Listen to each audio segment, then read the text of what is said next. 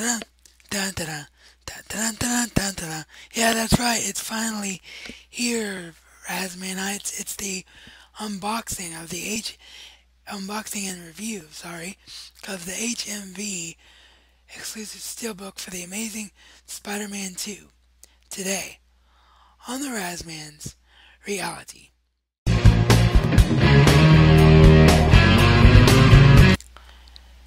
Thanks once again to my pal for helping me out with the edit, and let's get the unboxing done. And while I do it, yes, I know it's ironic that I happen to be wearing a DC Batman shirt today while talking about Spider-Man, but unfortunately I don't have a Spider-Man shirt that would fit, and the Royal Mail tracking number was kind of iffy. I actually had to call my post office, and it just so happened that it got released or delivered today, so at least I'm wearing some kind of superhero shirt. But anyway, yeah, the cellophane coming off nice and easy. My dad always helps me out and starts these for me just in case the card acts funny, but so cellophane off. And so here's the front with backing.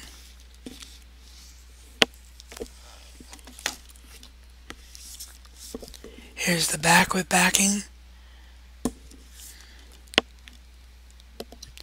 And there's the spine, which should look the same with the backing on, and it does, because I just glanced down on it. But yeah, now here of course comes the real test for any true steelbook aficionado. Will it come off without leaving glue on the back, the backing? Here it goes. Bottom off. Oh, this actually isn't glue, this part. For HMV, it looks like it's just tape. So, we'll see how well it goes. And the bottom came off a lot simpler than the top is. But yeah, okay, there we go. And look at that, no marks. Absolutely beautiful. Thank goodness for HMV and being smart in the way they do their backing. So, here's the front, minus the backing.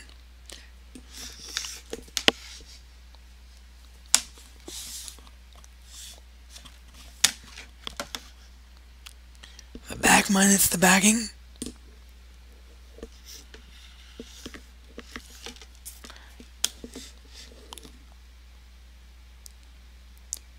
The spine. So yeah, really happy about this. This is going to go really nice with my Region 1 Best Buy Steelbook of the first film. Huge thank you to the two guys who made this possible. The guy who wanted to give it to me as a gift so I could finally review and see the film, my buddy Andrew, and the awesome Andy Leach from the Everything Blue group on Facebook for doing group buys for these for those of us in the US who don't have access to these deals. So that is the unboxing, and I'll be back with a review through the magic of editing right now. Yeah, it's 2 days later. Reason being is because A, this Blu-ray was like chock full of epicness, and B, it took a long time for me to be able to get all the way through it because of some personal things that have been going on this week. So, but before we can get into all of the stuff that made the Blu-ray so full that the review portion took so long, we of course first have to talk about the film itself. And you know what? This film proved my point that I said to Andrew, who helped me get this, and I've said to plenty other of my friends in the past. Fanboys just complain most of the time purely for the sake of complaining. Because other than a few things here and there, which I will cover, There was absolutely nothing wrong with this film, and this film continued the great job of Mark Webb and the Amazing Spider-Man vision of being more true to not just the Spider-Man mythos, but more importantly, for this type of film, if you're going to do a film that is less about comic books and more about the reality of what life would be like as a superhero, more importantly, the story of Peter Parker himself and the relationships of Peter Parker himself and the importance of Peter Parker being more vital to who Spider-Man is than Spider-Man's radioactive superpowers could ever be. And this is an incredibly powerful story that opens up with the father's point of view, with Richard Parker's point of view, right from the very beginning, showing us the beginning of the first Amazing Spider-Man once again, but like I say, from his point of view, and it shows why the parents made the decision they made and what they were trying to protect. And the parents are killed, and there's this horrific plane crash, and camera goes black, and coming for about 30 seconds, and coming right out of that black for about 30 seconds is Peter as Spider-Man falling through the sky and letting out a joyous scream. And to me, that was like, oh my god, Mark Webb completely gets Spider-Man, because until Peter faces, sorry, I almost said Peter paces, I almost got it backwards, but until Peter faces that adversity that will come later in his arc, for him it's just all about being fun, or having fun as Spider-Man. You know, letting Spider-Man be fun is what I was trying to say. You know, he's taken the death of Uncle Ben and realized that he has these great powers and he can just have a blast with it. And this movie shows the leaps and bounds of the technology with CGI and how CGI, when done right, can really blend together with real life elements and really make you lose yourself in a story, because you see the littlest of detail, because Peter's suit even ripples when he's flying through the air. It freaking ripples. And for somebody that's so detail oriented like me, that is a huge deal. So yeah, right from the very beginning, this movie grabs your attention and makes you realize that this isn't going to be your typical Spider-Man movie, because this isn't going to be a movie about, oh, Spider-Man's the good guy, Electro and Goblin, and at the end Rhino over here are bad guys. This is about death and the consequences of death and how life is shaped by death. It opens up with the death of his mother and father, and of course we all know that this entire film led up to arguably the most iconic death in all of comicness, the death of Gwen Stacy. Because the death of Gwen Stacy, when Marvel did that, was really the first time, because we're talking about before the death of the second Robin, or was it the third Robin? Can't remember now. I'm trying to think. Was it the second or third? I can't remember if it was Tim Drake or if it was shoot, now I even can't remember the third Robin's name. God, I'm being a terrible fanboy right now. But anyway, probably because I'm in a Marvel mode and not a DC mode. But anyway, my point is, before that death of Robin happened, or before the various times that Superman has died and been brought back to life before, how Jordan died and was brought back to life before any of that. The death of Gwen Stacy had to happen. And what made it so important was that it was really the first time that you ever saw the superhero fail on such an epically important large scale with such huge consequences to his life. I mean, because not only did he fail, but he failed miserably. And I applaud Mark Webb and Avi Arad and the producers and decision makers of this film, and Andrew Garfield for being one of the greatest method actors I've seen in many years, and Emma Watson, of course, embodying Gwen Stacy. I just applaud everybody involved in this because not only did they find a way to stay true to Gwen's death because they had her neck snap, but they added such subtle things to it that made it even better because they moved it from her falling off the bridge to her falling out of a clock tower during a epic final battle between Harry and Goblin. And they even did something that I couldn't believe how much I felt like Mark Webb was in my brain. Because this, as I mentioned earlier, I believe, in a previous video, if not earlier in this review during the unboxing portion, I didn't get to see this film in the cinema. So I had all kinds of time to build up, like how should they do this and do it right? Because I knew I was one of the people, a lot of people said it was a mystery and that they didn't really figure it out until it leaked, that that's what the filmmakers were going to do. But I always knew that, sorry, I was just trying to get glare off the Steelbook cover there, that was bothering me.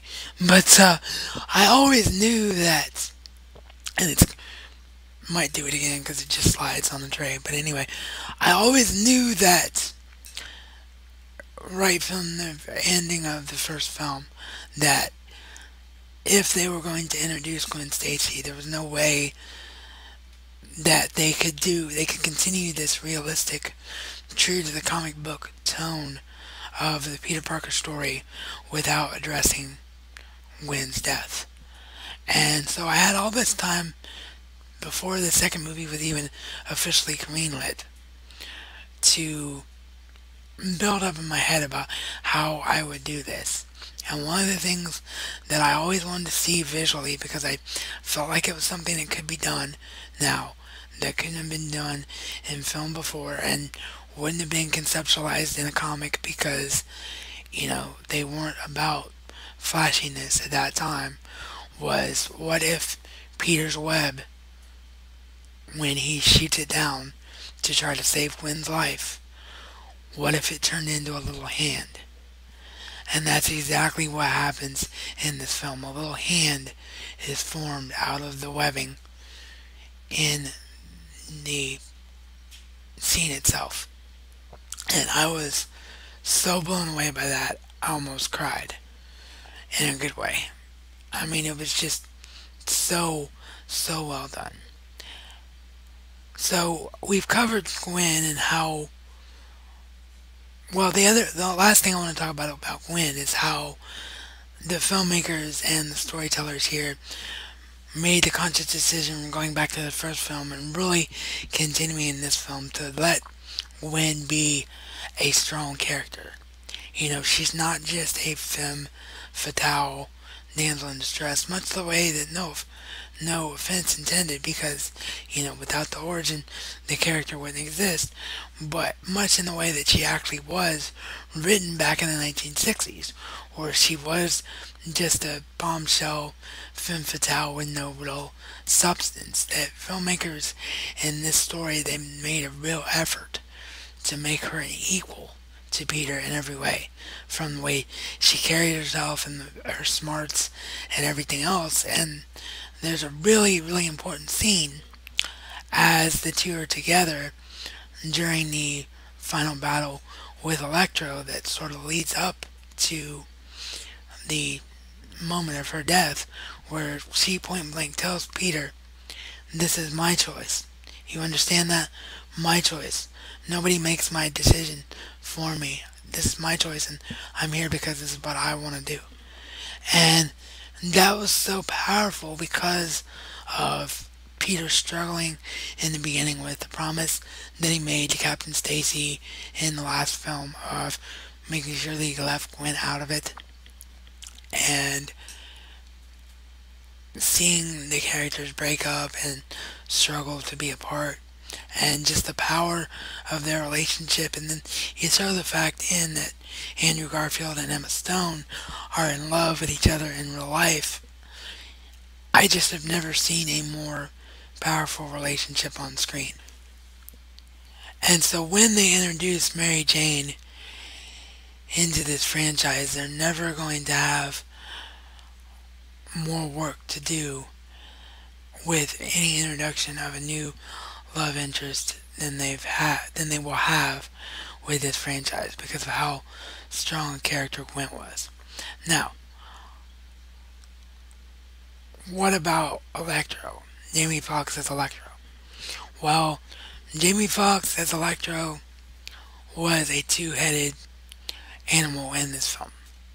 When it got to the Electro portion, I thought that the filmmakers captured that perfectly. I thought that the new gray suit, because obviously the green and yellow colors aren't going to work for a major film like this. So I thought that was really well done. I thought that the psychological aspects of the character were really well done. So when it came to Electro and how Jamie Foxx embodied that character, even doing subtle things like changing his voice because he was burned by electric eels and his vocal cords had been burnt, I thought that was amazingly well done.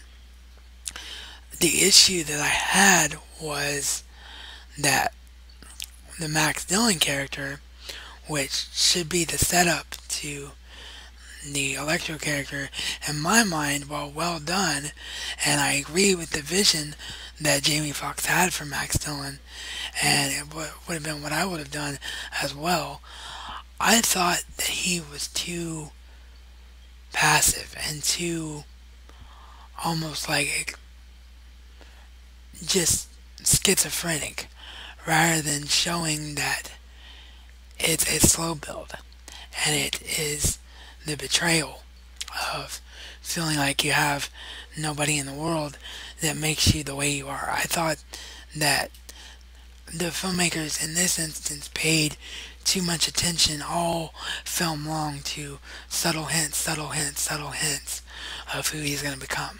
I thought that Max Dillon should have been a much more well-rounded character with just maybe a hint of psychoticism until he became Electro.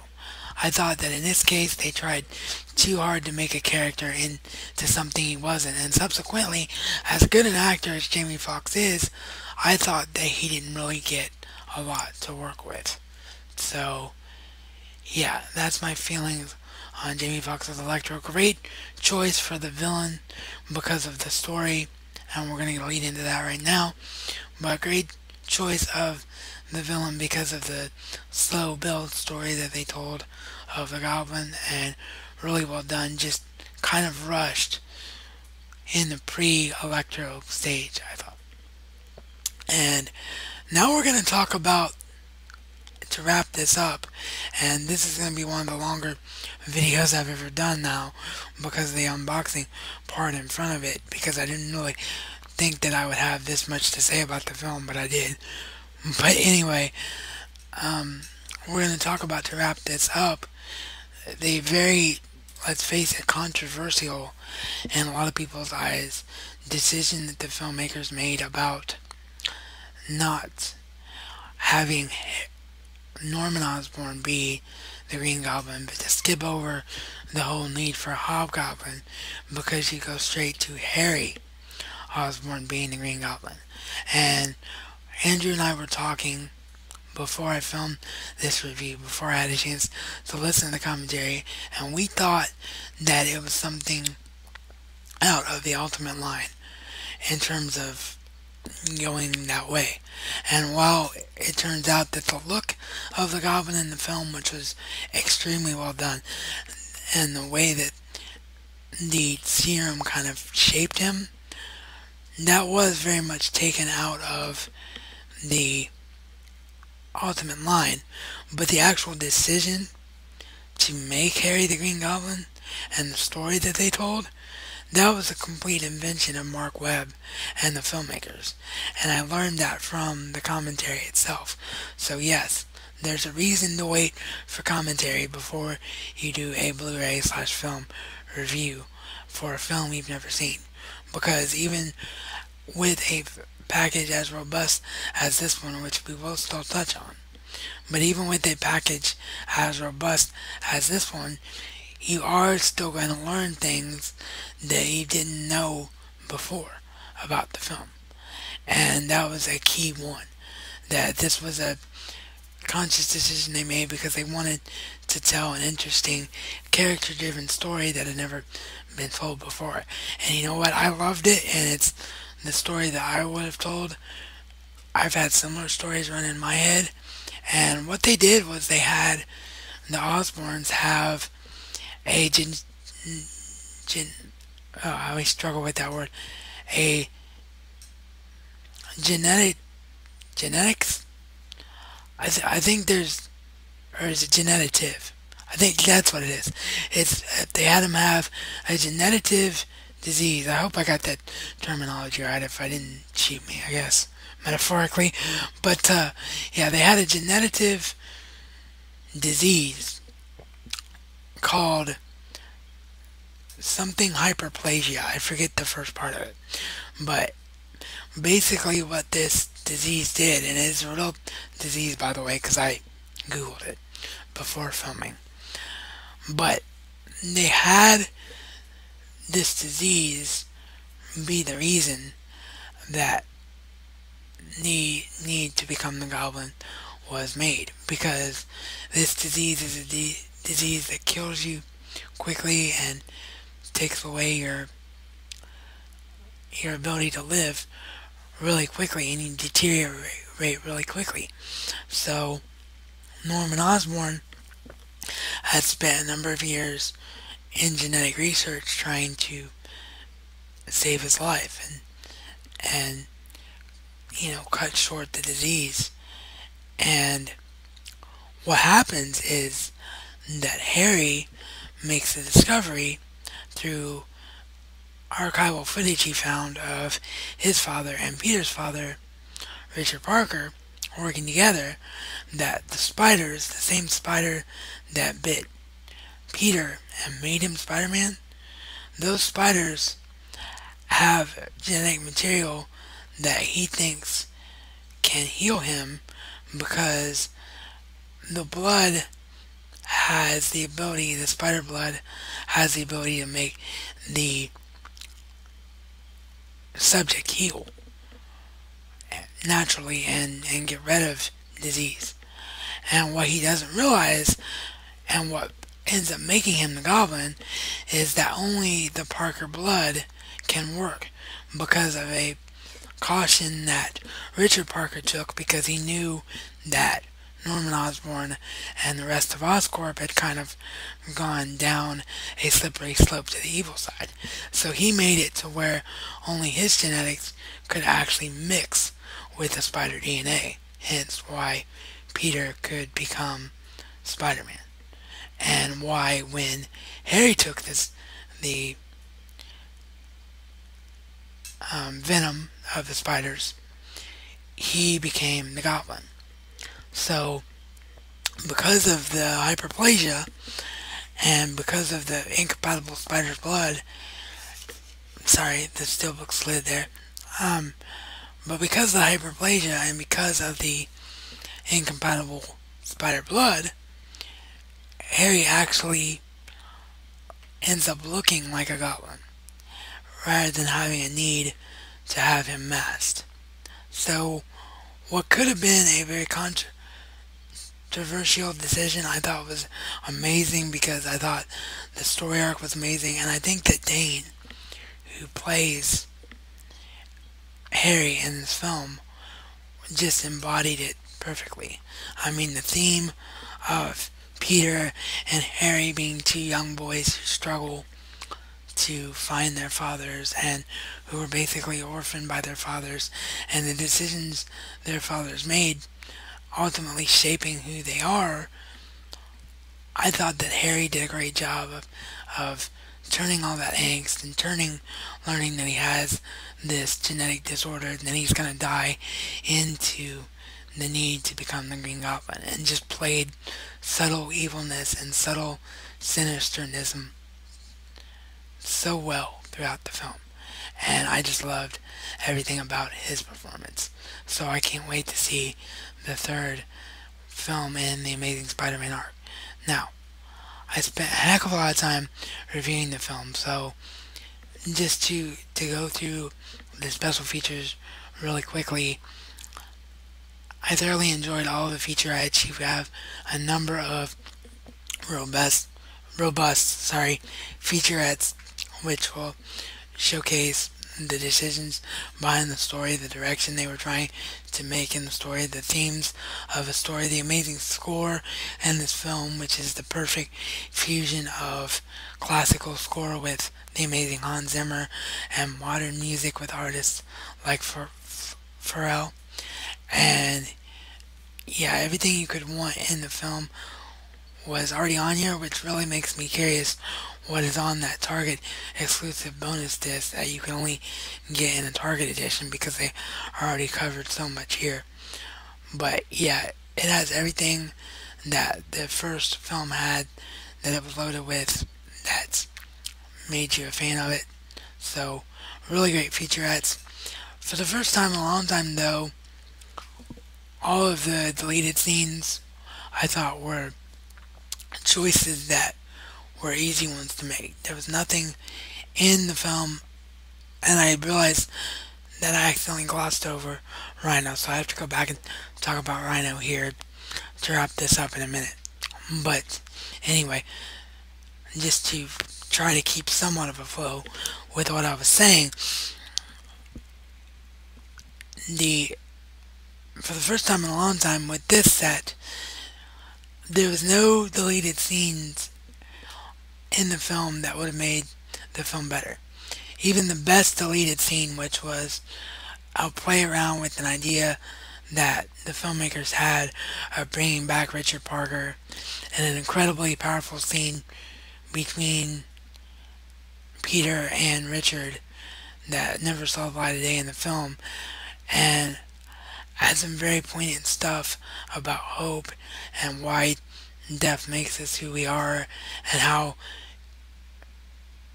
Richard could not imagine a world where deaths like the loss of Peter's mother and deaths like the loss of Gwen didn't mean anything. Don't mean anything, that you have to carry them with you, and death is a part that shapes who you are. It was some very strong and very powerful stuff, but the thing is, it just doesn't work in the context of the film, or wouldn't have worked, because you just got over the emotional horror and depths of Gwen. And when you do that, and you have that happen, the only person that made sense to try to rally Peter back was the parental figure that he always had in Aunt May. And yeah, I can't take away Aunt May's job and that aspect of it, but also Gwen herself. Gwen's speech herself, her valedictorian speech that Peter misses in the beginning of the film because he's in the chase with Alexei Sid Savage, who would later of course become Rhino. That speech itself is what brings Peter back and helps Peter realize through Gwen's own words that Gwen understands the importance of being Spider-Man and why Peter has to go on with his life and why he has to let Spider-Man exist once again. So yeah, the filmmakers made all the right choices, but the scene that would have been with the decision to let Richard survive the plane crash is something that's very powerful and is a really good standalone scene, so I highly recommend watching that one, as well as the rest of the deleted scenes, even though they don't really have much compared to that one. And like I said, very strong, very informative commentary with all of the producers and, of course, the legendary Avi Arad. So, very robust package, extremely, extremely well done. And now back to Rhino, because I accidentally glanced over him. Of course, it was a dream of Paul Giamatti. He went on, I believe it was David Letterman, although it could have been Jay Leno, I'm not sure.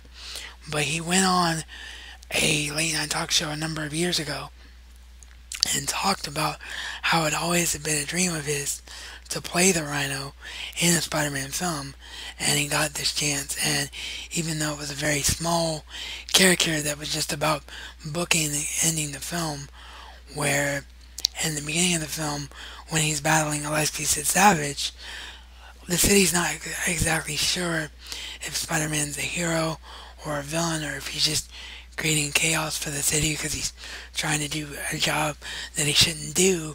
To at the end of the film, it's redemption for Spider-Man, and Spider-Man's the only one that can stop Rhino. And that moment, or in that moment. So even though it was a very, very short role and he didn't get much time on screen because he's more or less there as a story point and not so much a villain in this film, I thought that it was very well done. You could see how passionate Paul Giamatti was in the role because of how long he wanted to play it. And let me just tell you this, if you didn't see this film, you got to see this film if you're a Spider-Man fan, because of the hints that come at the end of the film. And I'm going to have to spoil it because I'm using it as a selling point to see the film. The Sinister Six is coming. And that's all I'm going to tell you about. But there's specific scenes as well as things that are done with the entirety of the end credits that leave no doubt in your mind whatsoever that the Sinister Six is going to happen. So I'm so psyched up to see that. So I hope you all enjoyed the unboxing and review of the HMV exclusive Steelbook Blu-ray of The Amazing Spider-Man 2. Once again, huge thank you going out to Andrew and also Andy from the Everything Blue Steelbook group for allowing this to happen. And as I said in the beginning, da-na-na, da-na-na, dun-dun-dun-dun-dun-dun-dun. There is only one, The Amazing Spider-Man, and as always, all the sites I write for down below in the description box, full screen referral link down below in the description box if you'd like to become a full YouTube partner. And this is reality according to the Razman and Razman style. It's not just a catchphrase, but a way of life.